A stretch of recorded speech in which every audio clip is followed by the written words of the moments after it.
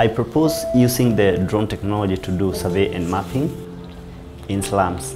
If you look at the way surveyors do measurements on land and look at the picture of how the slums are, bearing in mind the population, the congestion, it's almost impossible for surveyors to effectively do their job in the slums.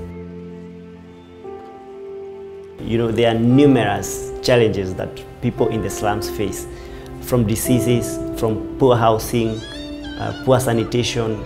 You know, it's a myriad of issues. I would like to use the drone technology to improve people's lives. In the future, I see myself doing drones. So every day, since this competition started, I've been dreaming so many times, literally dreaming at night about drones.